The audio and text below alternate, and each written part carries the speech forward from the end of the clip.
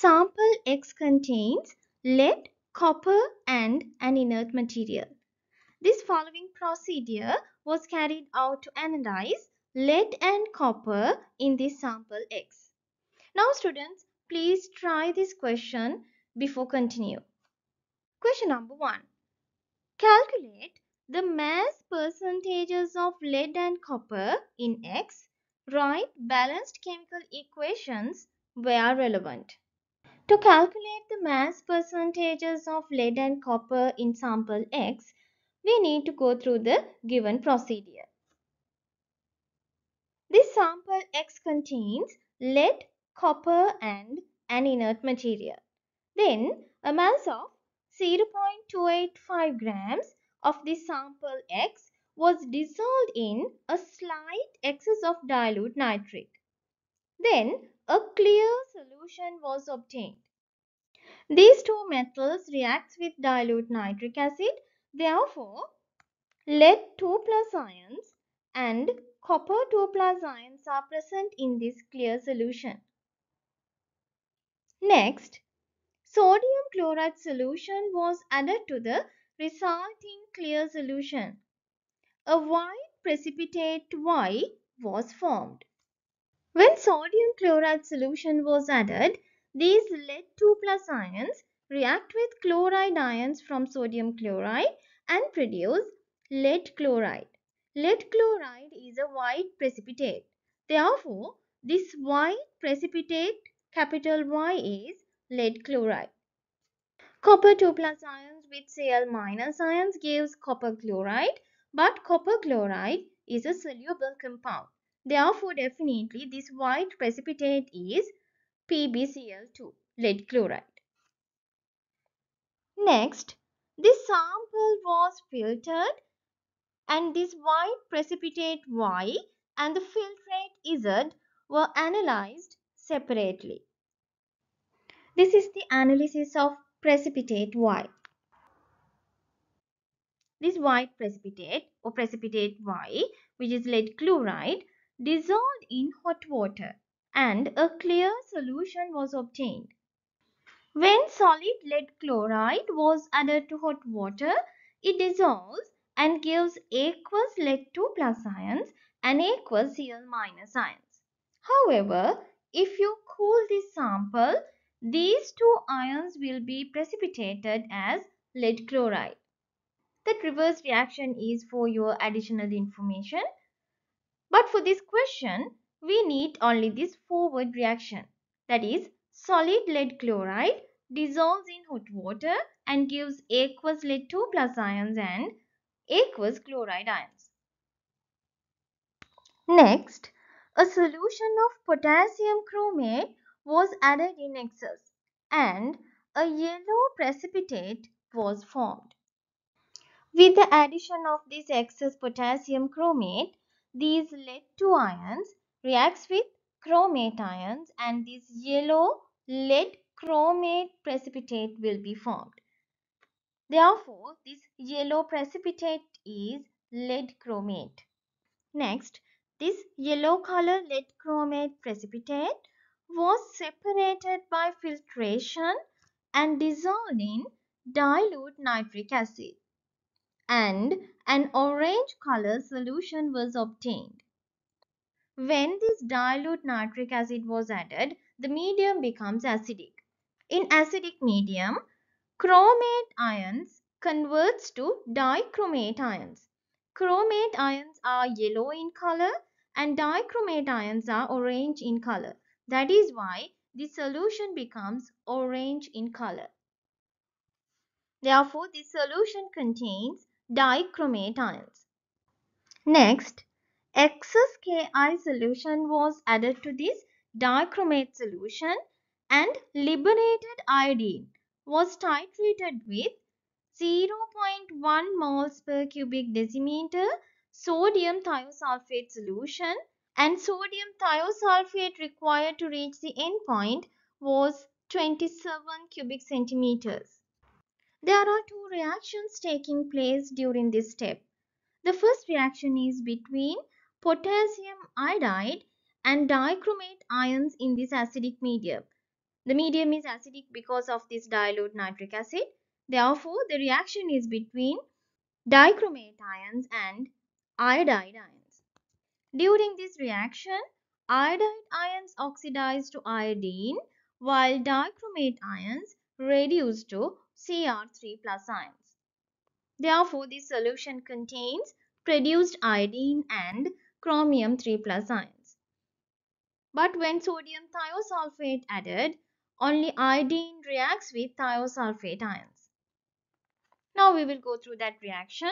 Iodine reacts with thiosulfate ions and produce iodide ions and tetrathionate. During this reaction, iodine reduces to iodide and thiosulfate ion oxidizes to tetrathionate. By doing a back calculation, we can calculate the mass percentage of lead. Concentration and the volume of sodium thiosulfate was given. Therefore, we can calculate the number of moles of reacted thiosulfate.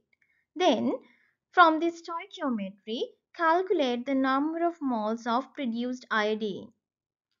This iodine was produced by the reaction between dichromate and Ki, potassium iodide.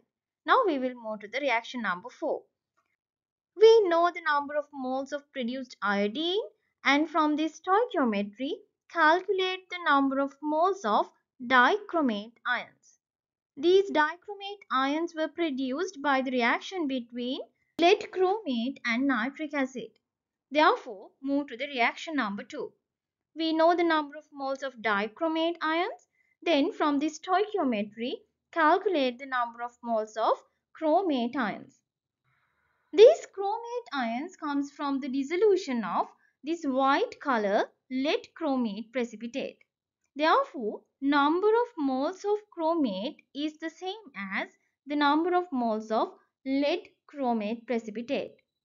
Therefore, from the number of moles of lead chromate, we can calculate the number of moles of lead 2 plus ions in the solution. These lead 2 plus ions are produced by the dissolution of lead in the solid X sample. Therefore, we can calculate the number of moles of lead in the sample, and then number of moles can be converted to mass. Now we will move to the calculation. First we will calculate the mass percentage of lead. If the number of moles of thiosulfate ions is X, according to the stoichiometry, number of moles of I2 is X divided by 2. Concentration and the volume of thiosulfate ions were given in the question. Therefore, we will calculate the number of moles of thiosulfate ions first. Amount of sodium thiosulfate is 0.1 divided by 1000 times 27 moles. The answer is 2.7 times 10 to the negative third. According to the stoichiometry, number of moles of iodine is the number of moles of sodium thiosulfate divided by 2. During the previous equation, we have calculated the number of moles of produced iodine. Those iodines are produced by the reaction between dichromate ions and iodide ions. Therefore, this number of moles of iodine is the same as the previously calculated number of moles. We will move to the symbols, then that is X divided by 2. Then, according to the stoichiometry, number of moles of dichromate ions is 1/3 of this amount. Now we have calculated the number of moles of dichromate ions. Then, according to the stoichiometry, number of moles of chromate ions is twice the number of moles of dichromate ions. Therefore, the number of moles of chromate ions is 2.7 times 10 to the negative third divided by 3 moles. We have calculated the number of moles of chromate ions from the previous equation. Those chromate ions are produced by the dissolution of lead chromate in dilute nitric acid. According to the stoichiometry, number of moles of chromate ions are the same as the number of moles of lead 2 plus ions. These aqueous lead 2 plus ions are produced when dilute nitric acid was added to the solid sample X. During that reaction, solid lead converts to aqueous lead 2 plus ions.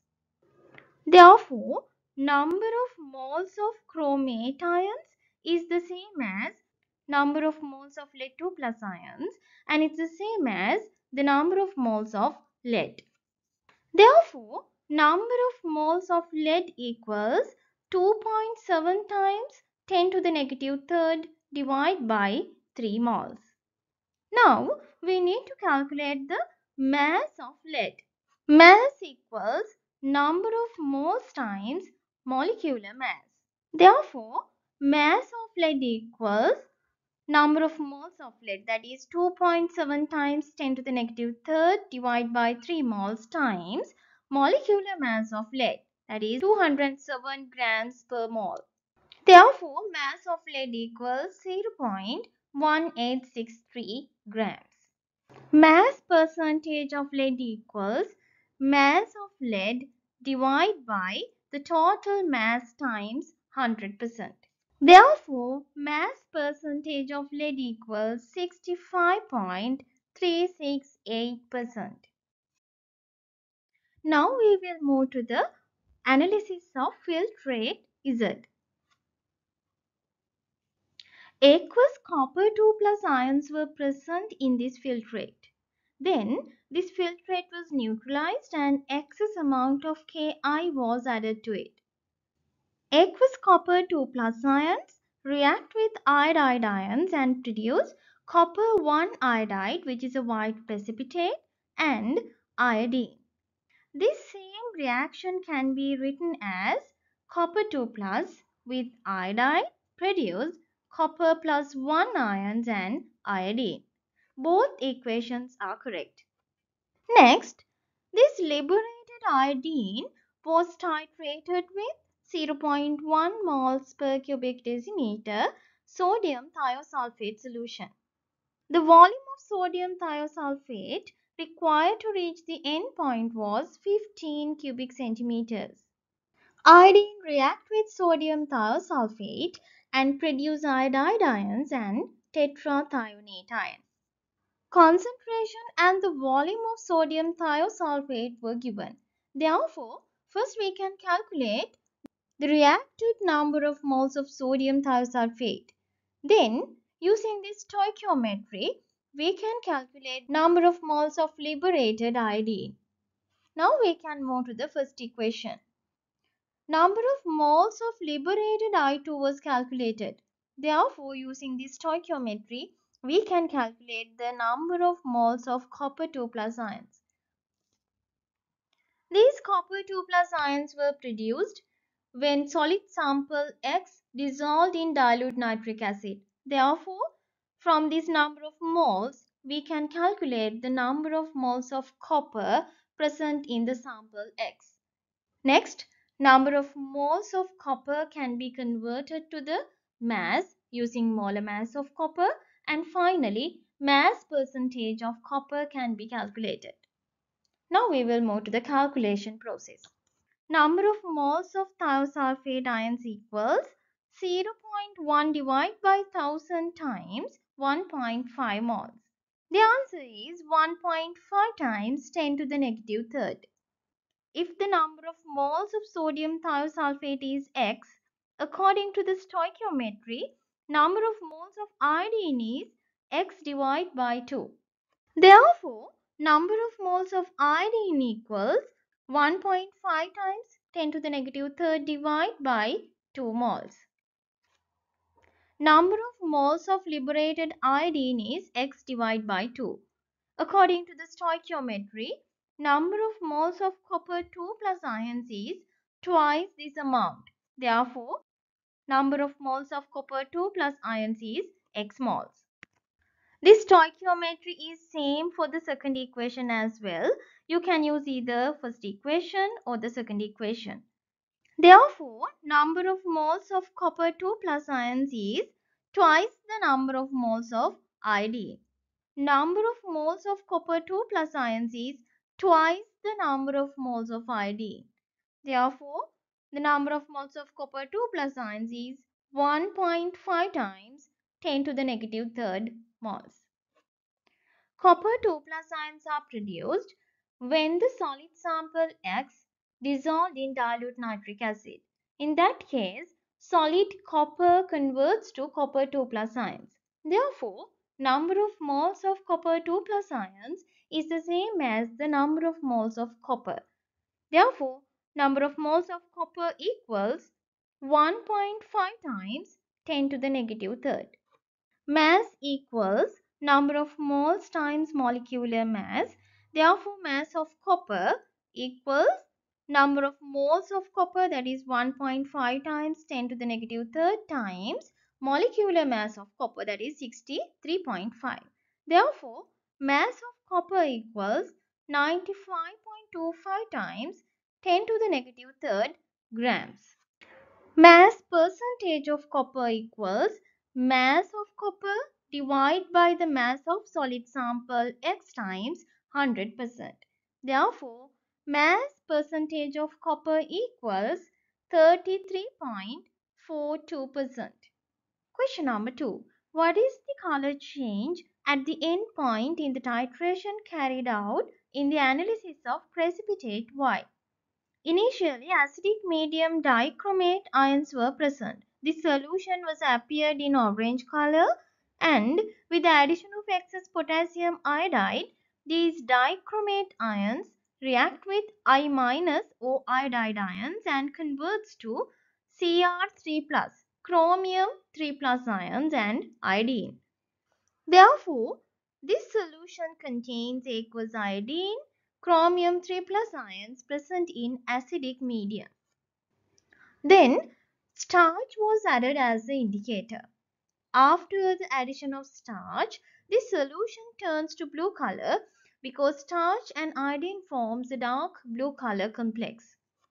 Therefore, after the addition of starch, the color of this mixture or the initial color is blue. When the titration carried out, thiosulfate ions react with iodine and produce iodide ions and tetrathionate. After the titration, this mixture contains iodide ions, chromium 3 plus ions and these tetrathionate ions. Tetrathionate ions and iodide ions are colorless. Therefore, final color of the solution is because of the presence of chromium 3 plus ions. Chromium 3 plus ions gives a green color in the presence of acidic medium. Therefore, the color change is blue to green. This is the answer for the question number 2.